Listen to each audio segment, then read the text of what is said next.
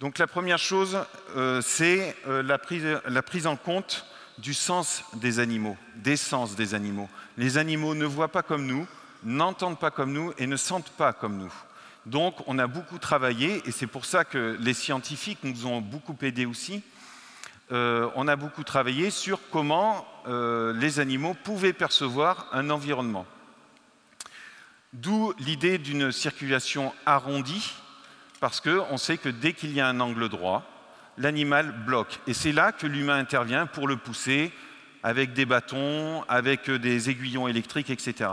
Nous, on a banni ça de nos pratiques. Il n'y a pas d'aiguillon électrique dans notre outil.